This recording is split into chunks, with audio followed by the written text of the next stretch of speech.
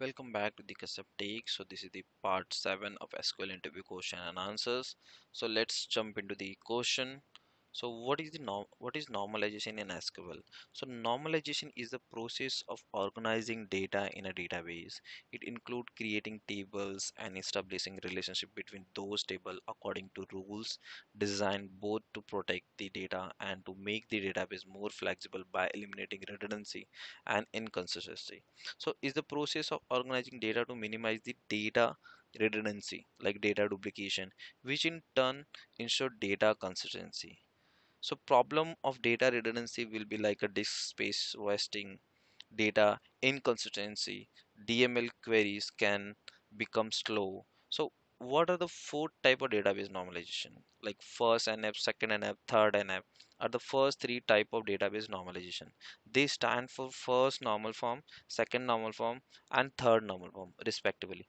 There are also fourth NF, that is fourth normal form and fifth normal form. So first normal form, first normal for the database in each column should be atomic, no multiple value and separated by column it should be. So the table does not contain any repeating column. Okay, and identify each record uniquely using primary key. This should remove all the duplicate column from the table. So in a first normal form, creation of a table for the related table and identification of unique column should be. Okay, so the database normal form can be summarized as a first normal form. So in first normal form, whatever I explained, that is the things. And the second normal form, like meet all the condition, whatever condition having in the first normal form, it should be present into the second normal form as well. Move redundant data to a separate table, create relationship between this table using the foreign key, and placing the subset of a data in a separate table and creating of a relationship between the table using primary key and foreign key. Okay, so these are the in the second normal form.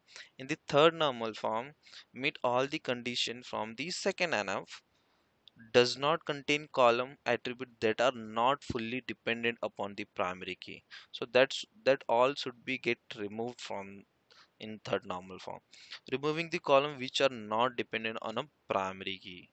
Okay, so what is normalization do exactly? The goal of normalization is to transform feature to be on a similar scale. This improve the performance and training stability of the model. Okay, so these all are the definition of the first, second and third normal form. Hope you guys have understood. So there is a fourth normal form as well, like meeting all the requirement from the third normal form, and it should not have a multi-value dependency. Okay, so these are the definition of the normalization. So hope you guys understood, and I'll try to put the example as well in the next uh, part of the video. So thank you so much. Please share and subscribe this video and channel.